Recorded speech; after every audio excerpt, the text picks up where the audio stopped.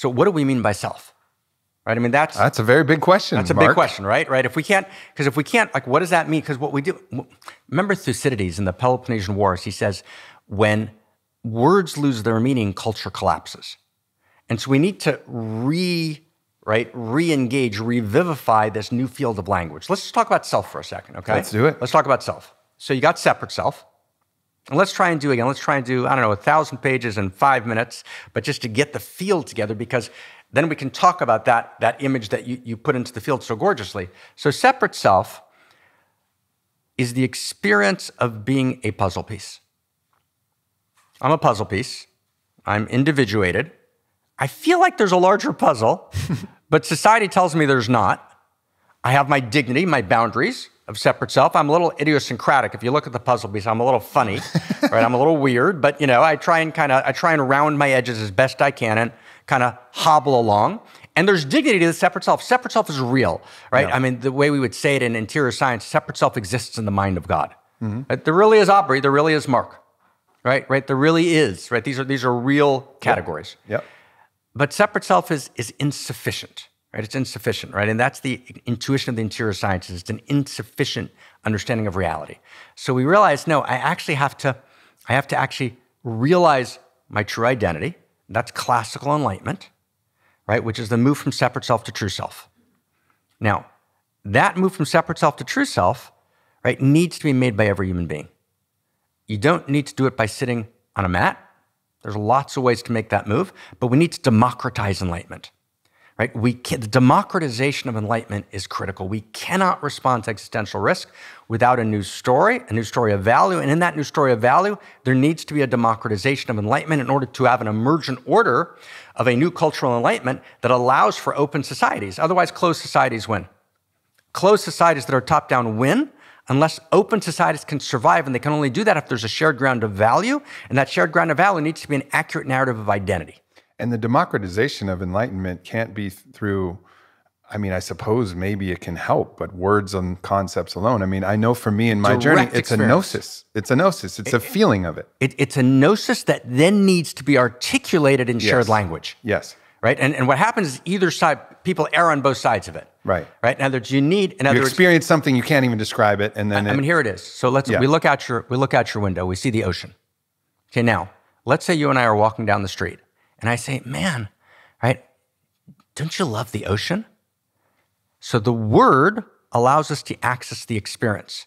If we don't have the word ocean, we can't articulate it, then you and I actually have to walk to an ocean. We have to put our hands in it, touch it together, right? So we think that words abstract. No, words actually hold experience. So by saying the word ocean, we can both evoke a shared experience called ocean. So we need both direct access to the experience of enlightenment, right? And we need a new vocabulary, which creates a shared space, which is a new story, which can evoke enlightenment just like we evoke ocean. Fair? Fair. So here it gets beautiful. So I got to go from separate self to true self. We have to democratize enlightenment. And true self means the singular that has no plural. Total number of true selves in the world, 1. We participate in this field, but it's not a field of one consciousness. That's a mistake. It's a field of one desire.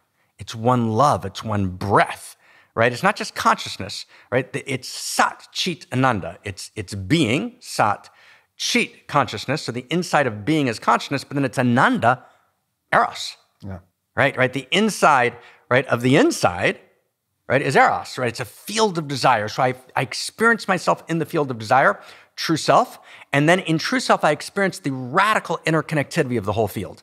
It's an intimate field. Everything's interconnected. That's true self.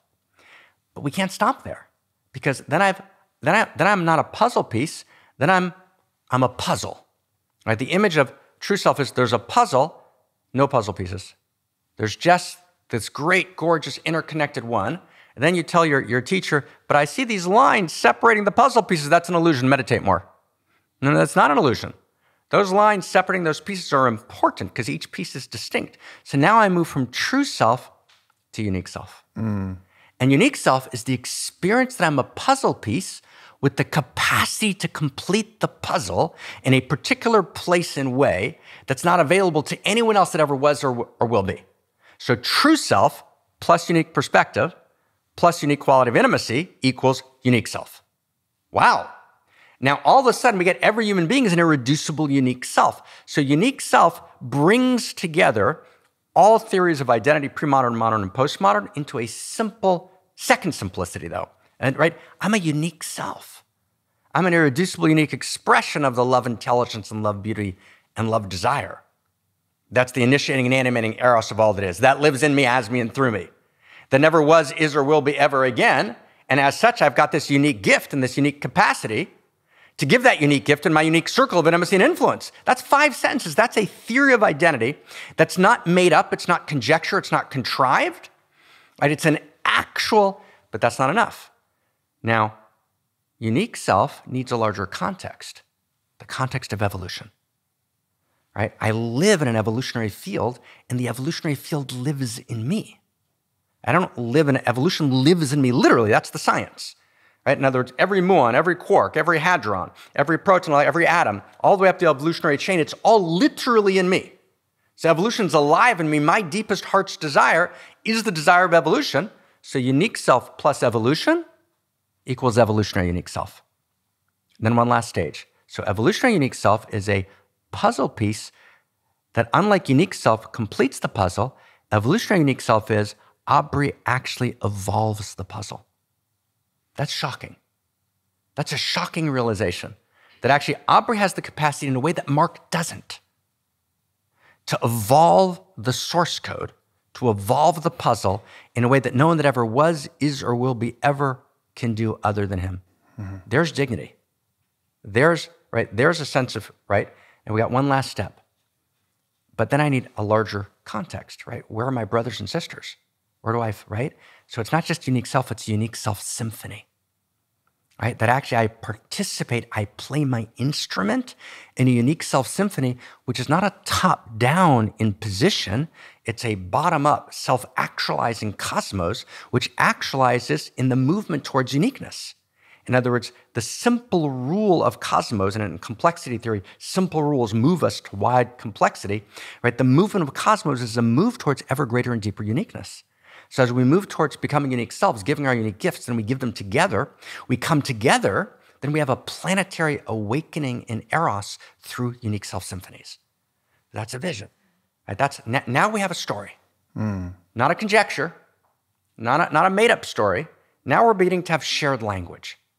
Now we've got a vision of self. So now when Aubrey and Christina, right, that's this brother and sister, there's these two unique selves meeting, who have unique gifts, right? Who can then perhaps play an instrument in one particular way together in the unique self symphony. But now we have a language for it, right? Now we can begin to find our way.